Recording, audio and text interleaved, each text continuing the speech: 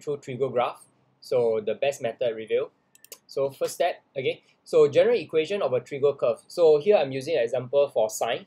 So y equals to a sine bx plus c. So in this case, a right represent the amplitude. So if you are a physics student, you should know amplitude basically means what? The maximum displacement of the wave or the maximum height of the wave.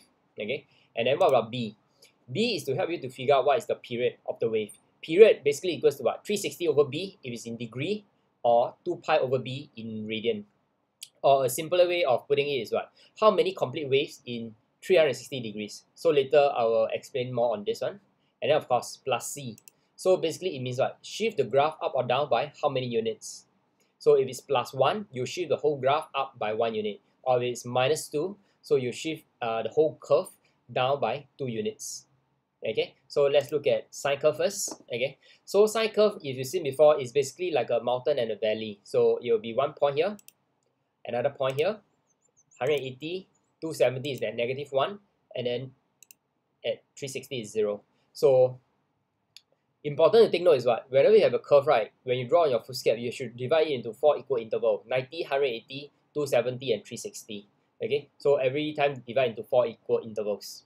Okay, and then 1, and then -1. So it's good that you can use the lines on your foolscap, so your graph will look evenly spaced out, very proportionate. Okay, so this is what you get. Okay, a sine curve, a mountain, and then a valley. Okay, so this is the most basic sine curve. It ranges from 1 to -1. Okay, so let's look at some transformation. What about you are asked to draw y equals to 2 sine x? So let's do our original one first. Okay, so important is to have your guiding points. Okay, so that your shape will look very nice. Okay, 1, 2, 3, 4, 5. Okay, so just keep practicing this method. Y equals to sine x. Okay, so now if it's 2 sine x, 2 still remember what does it mean? Okay, it means the amplitude is 2.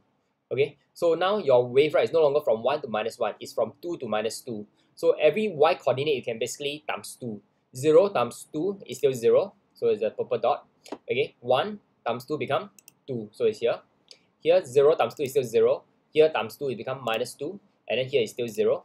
So if you connect, you will just get this. Okay, y equals to 2 sine x. So the original one you can leave it as dotted, okay, or you can erase it if you want. Then you just leave the final one.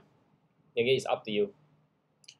Okay, next one, y equals to sine x plus 1. So let's do the usual one. 1, 2, 3, 4, 5. Mountain and valley. Okay, so let's connect it. Y equals to sine x. Okay, so now if it's plus 1 means what? Just now I mentioned every point will be shift upwards by 1 unit. Okay, so the whole shape will look exactly the same, but you just shift it 1 unit. So from 0 you shift up become 1. From 1 you shift up become 2. From here become 1. From here become 0. From here become 1. So you just connect it. Okay, so y equals sine x plus 1. So make sure you label it, and then this one will be in dotted. So if you see carefully, the shape looks exactly the same. It's just that the location, somebody shift up 1 unit. That's all. Okay, next one. What about y equals to sine 2x? Okay, now the 2 is in front. I mean it's inside the x. It's no longer in front. In front is amplitude. If it's inside means what? Okay, so now there are we do the original one first. 1 dot, 2, 3, 4, 5. Okay, so this is your usual sine curve. Okay, but now in order to do y equals to sine 2x, right, there's two methods. The first method is what? From 0 to 360, there are 2 sine waves. This is a shortcut. So how do I know there's 2 sine waves? So whatever number you see here, right, it means how many waves you have in 360 degrees range from here to here. If it's 1x, there's only 1 sine curve. If it's 2x, means there are 2 small sine waves in 360 degrees range. If it's 3x, so from 0 to 360, there are 3 small sine waves. Okay, or you want the other way, which is the formula. Period equals to 360 over b. So this formula you have to memorize. Okay, and then b in this case is what? 2. So you can sub it in, you get 180 degrees. So period is 180 means what? Means from 0 to 180, you'll see 1 complete wave. Then from 180 to 360, you'll see another complete wave. Okay, so you can do either one. If you need to show the working, you can do this one. If working is not required, you can do a shortcut. This one is actually faster. Okay, so let's do the guiding point. So in your mind, you already know from 0 to 180, you have 1 small sine wave. So you can do your guiding point first. 1, 2, 3, 4, 5. Okay, so from 180 to 360, another small sine wave here. One more, 2, 3, 4. Okay, so we just connect the dots. Concave, convex, concave, convex. Okay, y equals to sine 2x. Then the original one, you can erase it or you can just leave it in dotted lines. Okay, so make sure you label your graph. Next one, let's look at cosine x. Okay, how does a cosine curve look like? It looks like a valley, okay, a big valley. So it started from 1, 0, minus 1, 0, then 1. So you just connect the dots, concave, convex. Okay, so there's your cosine x. So same thing, you must always divide into 4 intervals. Okay, 90, 180, 270, 360. It can be in radian as well. Okay, later I'll show you an example where it's in radian. So whether you leave it in degree or radian, you have to look at the question carefully. Okay, let's look at y equals to 2 cosine x. So let's do the usual one first. 1, 2, 3, 4, 5. Okay, that's your usual cosine curve. But now it's 2, means what? Amplitude is 2. So your y coordinates have to times 2. So initially here is 1, you times 2 become 2. This one is still 0. This one become minus 2 now. This one times 2 is still 0. And this one times 2 become 2. So if you connect dots, it will look like this. Okay. So the red one, initial graph, just leave it in dotted. Okay. Next one, y equals to cosine 3x. Okay, so I purposely choose 3x. Usually you should get 2x or maybe 4x. Okay, but let's say if it's 3x, what does it mean? So in this case, you don't divide into 4 intervals, you divide into 3 intervals. Okay, each interval is 120, 120, and 180. So it's 120, 240, and 360. Okay, so this one is your usual curve. Okay, 90, 180, 270, and 360. The reason why you divide into 3 intervals, right? You understand why. Okay, because remember now it's cosine 3x. So means what? Using our method 1, we know that what? From 0 to 360, you will see what? 3 small cosine wave. Okay, so here's 1, here's 2, and here's 3. Okay, or you want to do the method 2 also can. Period equals to 360 over b, but now b in this case is what? It's 3. So you get 120 degrees. So every 120 degrees range, you'll see one small cosine wave. Then here's another one, then here's another one. So total, you'll draw 3 of it, small one. Okay, so let's do the guiding point first. 1, 2, 3, 4, 5. Okay, try to estimate, okay, as accurate as you can. Okay, that's the other one. 1, 2, 3, 4. Okay, 1, 2, 3, 4. So you just connect them. Okay, concave, convex. So the original one, you can leave it in dotted line. Okay, then you can label y equals to cosine 3x. Okay. Next one, what do you see? Modulus. Sometimes once in a while you might see a modulus wave. Okay, so let's do the original one first, the cosine curve. Okay, so the original one, okay, cosine x. So now it's modulus. Modulus basically means what? Whatever is in the negative region, right? Okay, below the x, this is considered negative region, you'll reflect upwards. So from -1, you'll reflect to 1. Okay, whatever is in the positive region, you can just leave it as it is. So guiding points 1, 2, this one still stay here, but -1, you become 1. 0 is still 0, 1 is still 1, modulus 1 is still 1. Okay, so you just connect, it looks like a W shape. Okay, then original, you can leave it in dotted, then just label y equals to modulus cosine x.